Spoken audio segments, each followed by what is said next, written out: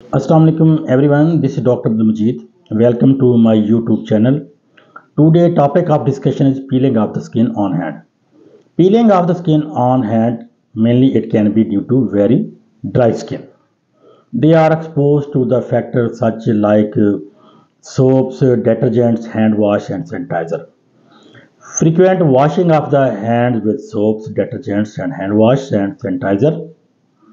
While managing these problems, do not make overuse of the hand wash.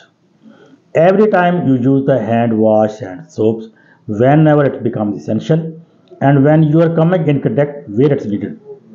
Prolonged and frequent washing of the hands with soaps and detergents may impact and cause cumulative to skin damage in the area of the palms.